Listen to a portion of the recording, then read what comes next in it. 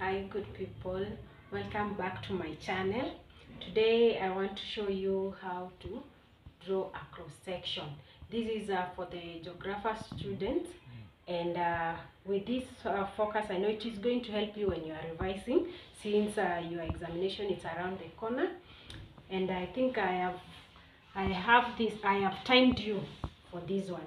So with me it's a Kitale map.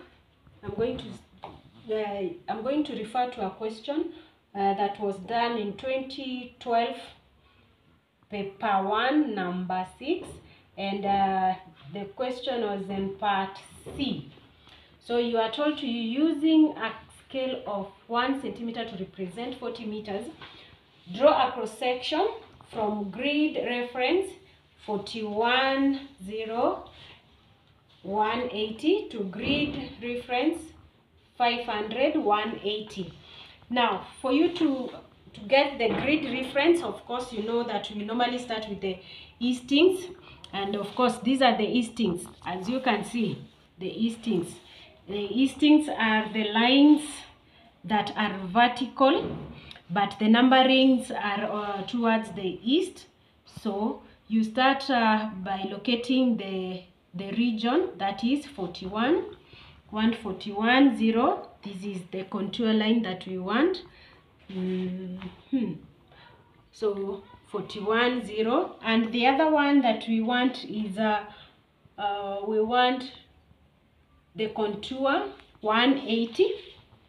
Contour 180. So 180, it's going to be here.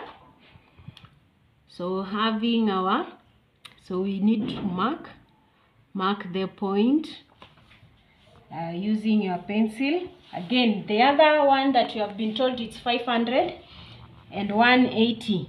So this is the contour 50. So 50, 0, and 180. So it's these along this part. So after doing this, you need a piece of paper that is a foolscap. You need to fold it, and using the edge of the paper, go to your map where you have marked the point, where you have identified the place to get your contours.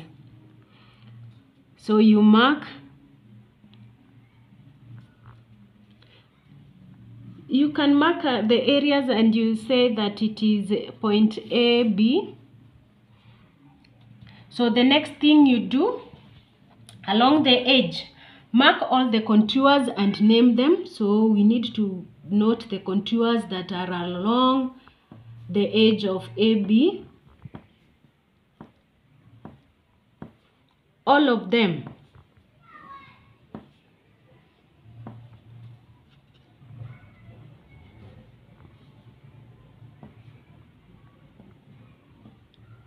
So this is what we have.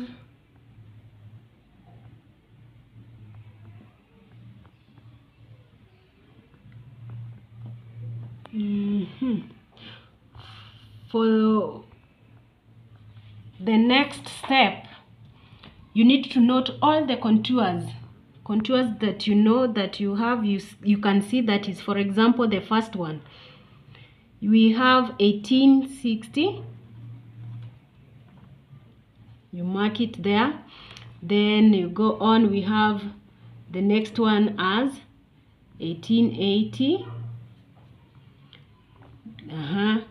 You mark all that you know, all that which you can see first. The ones that you can identify, mark them. This one you can identify as 1900. We have the next one, and here we have 1940,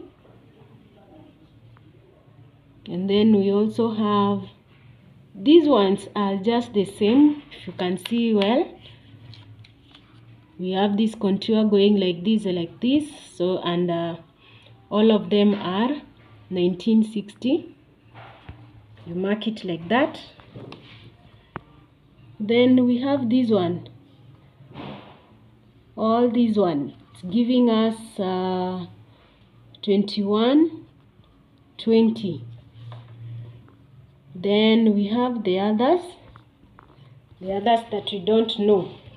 So how do we get to know the measures of the others? So gently move your paper, then you check for those that you can see, make sure they are matching.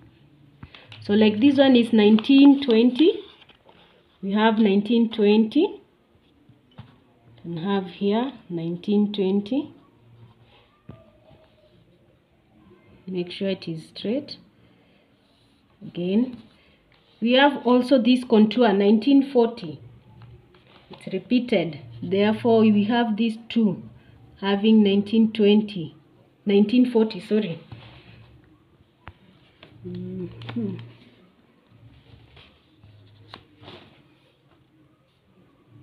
So again, we can look for the others.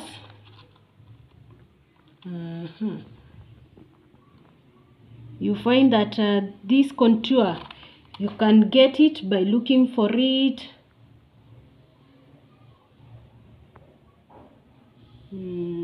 Like that, and you find that it is 1900. So we have found that this is 1900. This is also 1900. Let's confirm again. So we have this line. It's good for you if you can be having a pencil, you can use it faintly to follow the contour for you to be accurate and to note whether you are correct.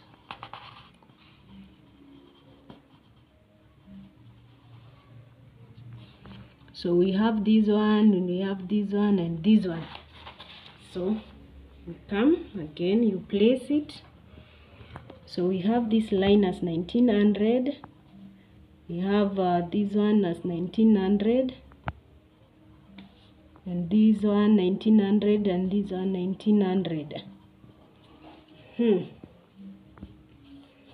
So after having that, there is a contour over here that we don't have, so we need to check the same contour.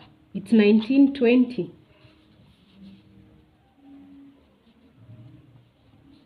So you mark it 1920. Go to the next one. Make sure that still your paper aligns to the given region, that is our region is AB, that we need to represent it as a cross section. So we have the others. We need to look for this contour line that is in bold color. That is it's going to be 2000. So it is 2000. I want you to note of these contours that are following. You can see they are very close to one another. So one thing that you learn is that the difference between a contour to the other one is 20. So there is a difference of 20. So you need to note down that the following of any contour from 2000, it's going to be plus 20 plus 20 until you reach to 120. So you can also confirm it by going through the contour. So we have these ones plus, all these ones we are going to say plus 20.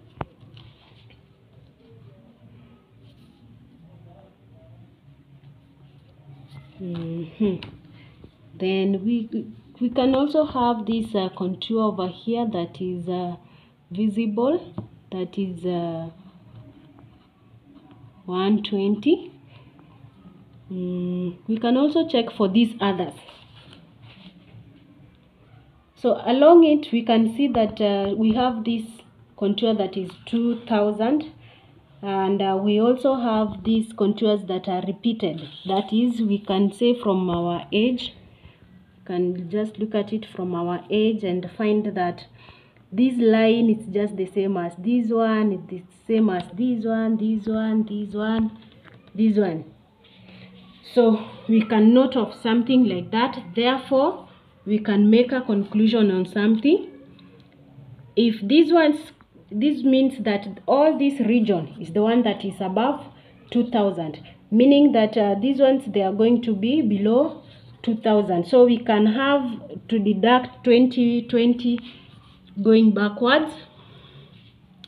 That is, from here where we have 2120, we can have now 2100. This means that with this line, you have it up to this point, you have 2100. So the next one is automatically 2080. We have the next one as 2060. We have the next one as 2040.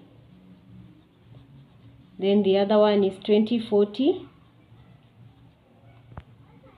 Then of course the others will follow, 2080, just the way that we have mentioned, until you find yourself at 2100. So after doing that with your paper, you can get a graph book. Then you can get the region, you write it, that is, you plot it now. And since the paper is not going to be accurate for us when drawing the line, or rather the region, we are going to use a ruler. So, and this is the region.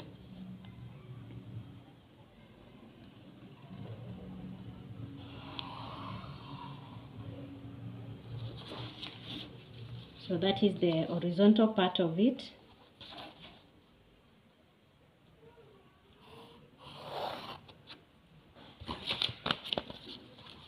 Remember, the question says that we use the scale of 1 centimeter to represent 40 meters.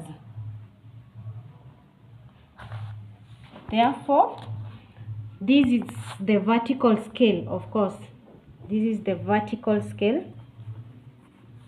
The vertical scale that we have been given. What do you mean by that? That means that this is the vertical scale. This is the vertical part of it that we are going to use, and of course this one is the horizontal. Then after doing that, this is what you do. We need to get the scale, the proper one that we are going to use to draw. So first of all, you need to be having your measurements. That is, you get to find the highest point. Get the highest point. Then we have the lowest also. This is because it is going to give you a good scale that you are going to use for drawing your area, or rather your cross section. So the highest point that we have, it's around 2120 and also 2160. So we have 2160 all the way. We have also 21. We have 21. We have 18 as the lowest, 1860. So you need to subtract the two. You find that it's around 300. So with this 300, you need to divide it. You need to divide it with 40. Remember, this is because our scale statement says that 1 centimeter should be represented by 40 meters. After dividing, you will find that it's around 7.5. Therefore, we are going to use 7.5 units. That is our squares, or rather our centimeters, that are going to represent the height. Now, After knowing that, we are going now to have the contours, that is the measurement. To the highest, you find that we cannot use 1860 to just 2160 like that. Therefore, we are going to start from somewhere like 1700. So let's say we start from 1700, sorry. So we have 1700. So from 1700 we have 1740. From 1740 we have 1780. From 1780 we have 1820. From 1820 we have 1860. From 1860 we have 1900. From 1900 we have 1940. From 1940 we have 1980. From 1980 we have 2020. From 2020 we have 2040. No, 2060, sorry. So we have 2060. From 2060 we have 2100. Then we have 2140, 2180, all the way to 2220. So we can stop at there. So we take our region. Now this is what we are going to do. After every height that we have, you are going to plot a dot to it so that it can represent the height of that area. And we are going to start with 1860. So you have to move your paper like that. Then you mark from the contour that you have. This was 1880. So the next one says 1880. And of course your 1880 is going to be around that place. So you make a dot there. The other one is 1900. So 1900. You can mark all the points that you have 1900 on it.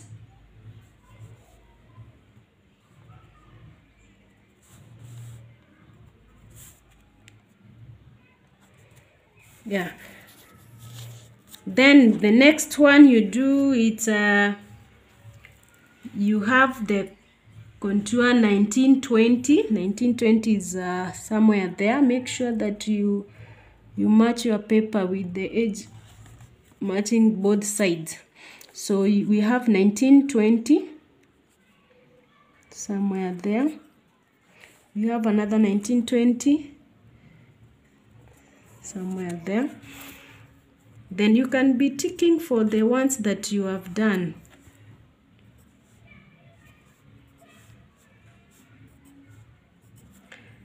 So for 1940, go for 1940. 1940, we have two regions. This another one, we have it over here. The next one is can mark the areas that you have plotted. Okay, the next one is 1960. Need to get 1960s around here. 1960. So you can have 1960, this region, and also this region. That is 1960. And then we can have now the 2000. Now the 2000.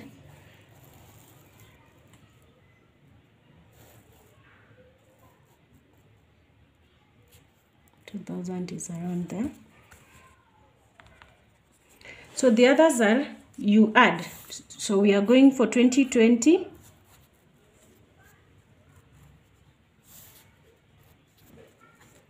Get 2020. We have 20, 40. Remember, it's because the difference between one contour to another is 20. So the other one is at 20, 60.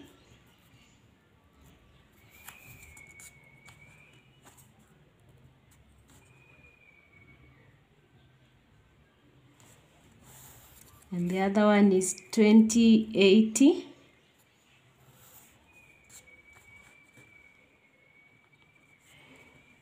Then finally we have 2100. We have 2100. Remember, we have another 2100 over here. There. Then we have 2120.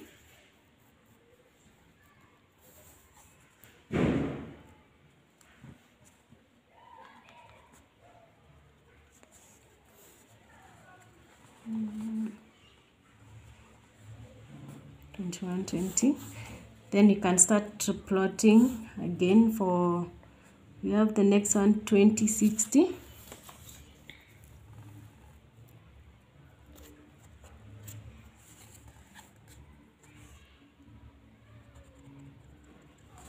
I have another one which is 2080 that I have left here. 2040. 2040 is somewhere there.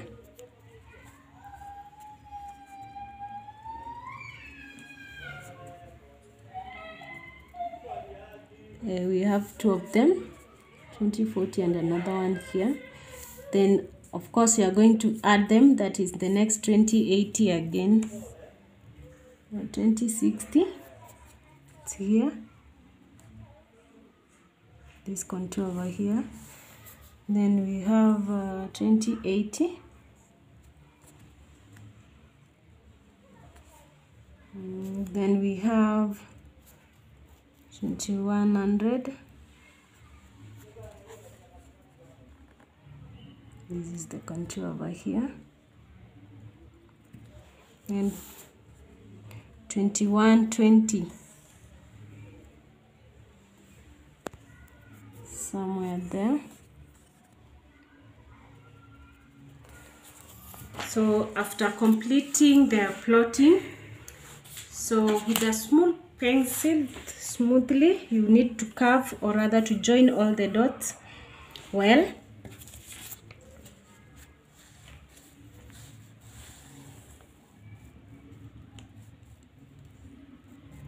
Let me check whether there is a point that you left over here. It should have been 100 still. We can go back and check. It's the region. This is the region. Again, you need to check for these two contours that we have not named. These are and these are, they are missing. So we need to find them. So they are 1900. You can see 1900. 1900.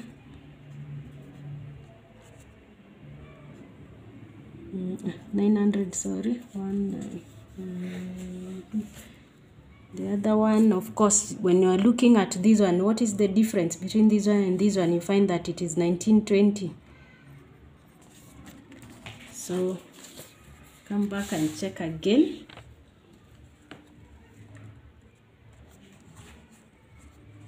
Need the 1900 there. Also need 1920 there. I think now we have all the points. 1940, this one I should have ticked it. Now after having all the points, now this is what I'm saying, that you join all the dots smoothly, have it a curve.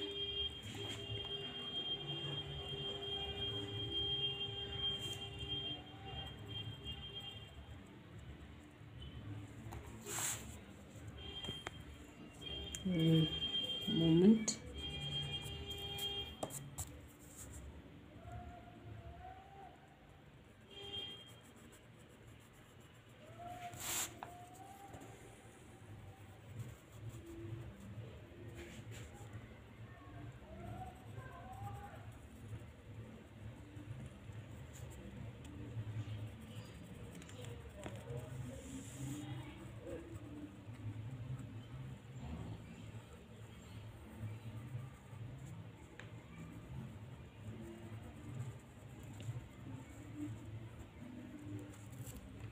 So there we have the cross section. Again, remember to note the question. Note again the question, what are you supposed to capture in your cross section? In this case, you are supposed to capture a dry weather road, river Kaptarit, and a ridge. And by the look of things, you can get the ridge. This is the ridge. This is the ridge. So we write the ridge. That is the ridge. And we want river Kaptarit. Use your edge of paper again. River Kaptarit is here. You can mark it with a U sign, so that you will be able to see it. The other one is a road, a dry weather road. A dry weather road. You can use your scale, not your scale, sorry, but your key. Note which is the symbol for dry weather road. You find that it is this sign over here. So we can come and check from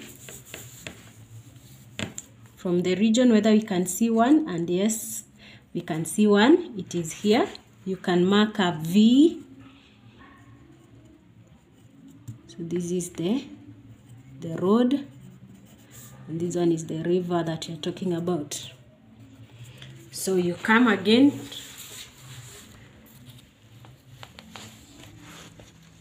So it's at 19, we have at 1940, 1920.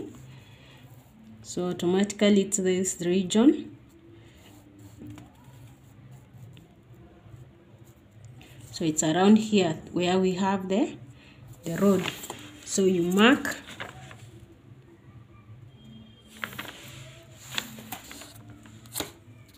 So it's a dry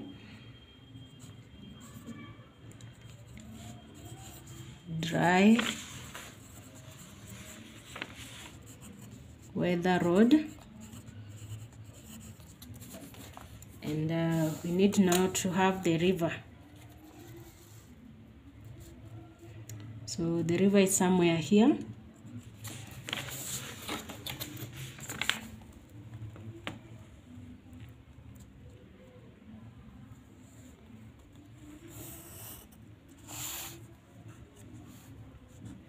So this is river.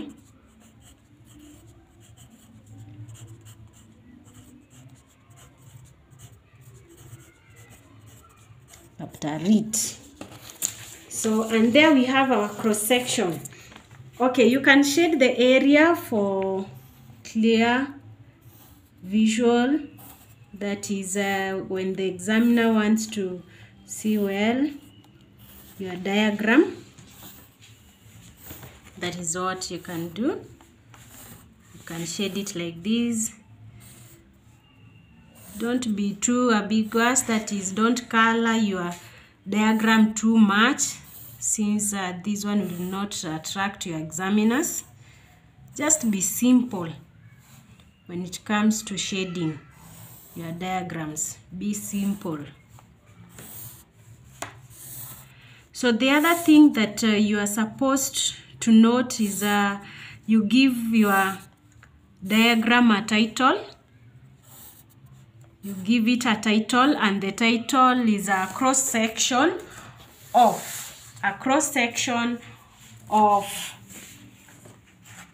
the region from grid reference 410-180 to grid reference 500-180. That is going to be your title for the cross section. I think that we are done. So the final look of it is this cross section at the end of the day. So with the good thing about this book, that is KMF Geography, you can check for your answers whether you are correct. And for the look of the things, I think that we have done a good job. And as you can see, this is the diagram that we have drawn, and this is the other one that is for the cross section. Remember, again, I said remember to have your title. For my case, I've not written it, but I have told you what to do. Remember to have that title and also the vertical scale, because of course you are going to be told the next question is automatically about how you can calculate your vertical exaggeration. So for us today, this is it, and till next time. So I'm wishing you all the best in your exams, and remember to subscribe to my channel, and also tell other people and your friends about my channel, and you wait for more content of this, and especially educational and also others. So keep tuned. Thank you.